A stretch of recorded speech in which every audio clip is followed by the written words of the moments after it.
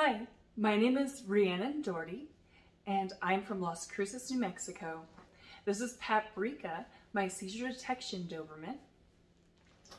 She and I have been together since she was 8 weeks old, and she was my first and only seizure detection dog I have ever trained.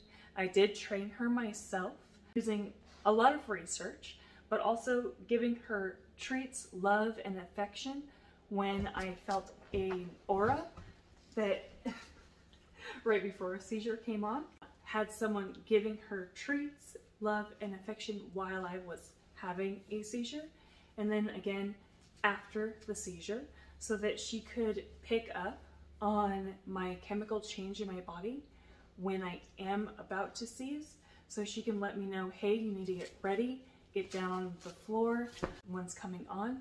I specifically got a European Red and Tan because I knew they were the biggest ones I could possibly get, and she's the perfect height for me to hold on to, help myself get down, help myself get up, and she is just so well behaved in public. Everyone is so very much impressed and shocked when I tell them that I trained her myself, and especially when I tell them she is my first service dog. Her ears are cropped, however, they were only posted at about 8 months, and I specifically did that on purpose actually. It makes communication with her much easier. If she needs something, I can say, Paprika, do you need something? You want some food? You wanna go outside? You want some love? Yes, come here.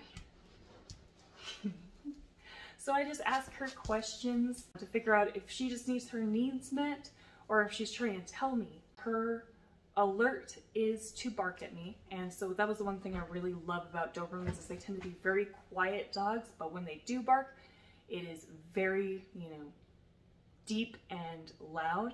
So she can let me know, but also let people around me know, like, hey, my mom needs help. I am so grateful for my Doberman. She is getting up in age, and she did get a little bit of a knee injury trying to catch me when I seized a long time ago. So now that she's older, her knees are starting to give out, and I am thinking about getting a puppy that she and I can train together to replace her so that she can just retire and be a happy, loving dog. Now, if you see the collar that she has, it is a hunting collar. No spikes or anything. However, the button that it comes with does technically have that feature if I were to put the prongs on there. But this is what I use for off-leash training or getting her attention when I need it.